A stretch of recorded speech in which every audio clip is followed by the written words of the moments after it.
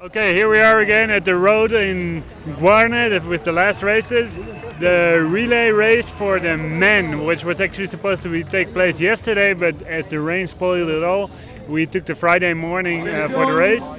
We're going to start right away. Scott is here, Scott Arlidge, and also Yann Guyader. Scott, maybe you can present the teams that we have here. For sure the favourite will be Colombia, but after that it's pretty much anyone's race. Also yesterday the big upset without USA and Joey Mantilla qualifying for the final. But as a relay anything can happen. With Powerslide we have Kaylin Dobbin racing for New Zealand and Fabio Francolini and Matteo Amabili racing for Italy. So there's a lot of Powerslide skaters in there also. Yann, what do you think? Who is very strong in this relay final? I think Scott is right. Colombia is probably the favorite one, but behind them I think it's probably going to be between New Zealand and Italy for the second place. But we have to watch Bart because probably he's going to be the fastest one in the last lap. And even though he's not pushed in the first position, he's able to pass in the last lap. So I think the podium should be Colombia, New Zealand, and then for the third place should be between Italy and Belgium.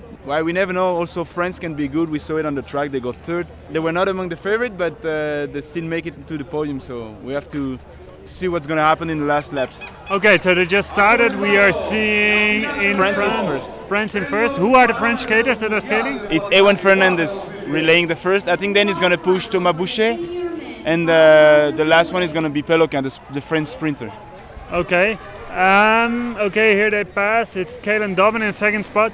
Maybe we can talk a little bit about Kaylin Dobbin. He went into Worlds and he wasn't looking too good. I think he didn't even make it to the 300-meter finals, but going into the races, he always got better. He almost made the final on the 500-meter on the track, and then yesterday he got a silver medal on the 500. How is he looking right now? Yeah, I mean, Kaylin, he's very experienced. He's for sure the most experienced skater at these World Championships, and coming into Worlds he wasn't bad, but he suffered a crash in the last World Cup of the season, so that affected his preparation. But his 500 yesterday showed how experience can sometimes win over youth. So, and I also too, together with the rest of the New Zealand team, we came here very early to get used to the altitude, and I think we're seeing that now. We're recovering quite well. Okay, so Scott, you actually got a bronze medal on the points race. New Zealand, we would think it's a small country, so why are you not in the relay team? The points race actually took a lot of energy out of me, and I actually did the heat of the relay yesterday to let Kaylin rest for the 500 final. I had to be honest with the guys. I mean, I didn't want to say yes, I'm good, and then not deliver, because we actually have Rio Negro in there at the moment who hasn't raced very much, so he's actually in very good condition right now. Okay, so we're seeing that Colombia is actually staying on the back of the pack. Is this a strategy, you think so?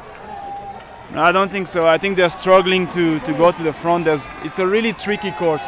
But yeah, now we can see that Cifuentes is...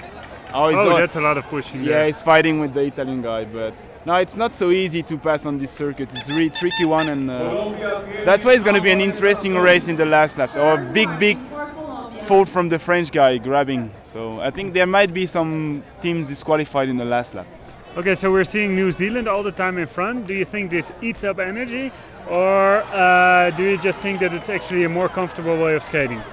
Yes and no. Like, it's not too bad in the front here because there's so many corners and there's a lot of moving. So of course there's a draft, but it's not as big as on some of the other tracks. Oh, what happened to Colombia? They're way on the back. They got dropped because I think Cifuentes did not push Perez. I think they just shake their hands, so that's why they're behind. But with Munoz, they have the fastest guy, so even though they are not first in the last lap, they can still make it.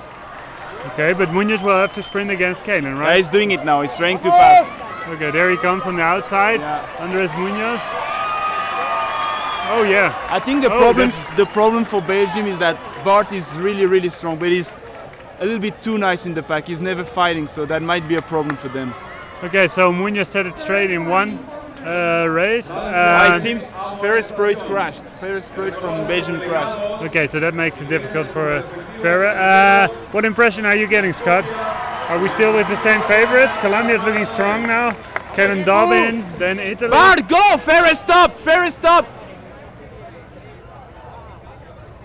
Okay, there was Yann who was actually screaming to Bart that he should go to the front because Bart's swings will actually now be a team of 2 because Belgium will not have any relay because Ferris Proud crashed, so that actually takes him out of the medal chance. Is that right, Scott? Yeah, it's always tough with 2 because you actually have to skate through and not get a relay change. But still, he's defending himself pretty well. This is Bart's brother, Martin Swings. How many laps to go? Should be like 6 or 7 laps. Can't see. Okay, we can't see that, sorry. It's 4 laps to go now. It's 4 laps to go, so of course the Belgian guy is getting tired now. New Zealand is looking very good, but also Colombia, so will it come down to a showdown between Andres Munoz and Kellen Dobbin? Yeah. Actually, Peter Michael, I think, is finishing for New Zealand. Okay. Yeah, Peter Michael. Okay, so is he just as fast as Kellen, you think? Maybe a little bit slower, but where they will make it up is Kalen gives a very, very big push. So this is important in the last lap. Okay, so Peter Michael seems to be defending himself very well on the front. In third, we still have France, and Italy is also still in there. So probably for the medals, those 4 teams will be fine. Big fault from the Venezuelan guy in the last corner. He pushed over the Italian team. Okay, so here goes Kellen Dobbin. He's probably looking to go full now. Yeah, he goes full. So are we going to the bell right now? No. I think Bart is going to do the last 3 laps. So it should be really hard for him. If he makes it to the podium, he's super strong. Okay, so there's a warning for Venezuela right now. Okay, there's only 2 laps to go. So it's not Kalen who's going to push Peter Michael, it's going to be Ray and Kay, right? Yeah, Ray and Kay. Okay, here they come. Okay, it's Colombia in front with Ray and Kay just behind them. Scott, who's going to win it? Of course, I hope New Zealand. But do you think so? I think New Zealand can make it. Peter Michael is fast. And if he gets a good push, he can still make it.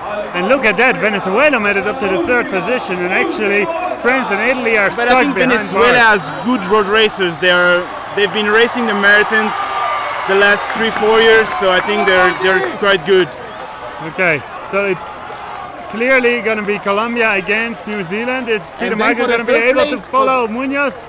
Ooh, Venezuela is coming close to Peter Michael actually. Oh, but now he can. Yeah, and I think for the 3rd place, France is going to make it because the Venezuelan guy looks really tired. Okay, here we go into the last turn. Last corner. What's going to happen? It's Colombia against Peter Michael. Peter Michael for New Zealand or Andres Munoz. It's Peter Michael for New Zealand who passed Andres Munoz. This is incredible. Scott, congratulations. Yeah, that was a very incredible finish from Peter. Really incredible. Yeah, because passing Andres Munoz in the last lap is not so easy. So it looked like he was getting up speed already in that corner to the right. He was just getting closer, and now he just won. That's a big surprise. That's a gold for Kalen Dobbin as well, so he'll be happy. Yeah, another gold for Kalen. It's a really incredible finish for the guys.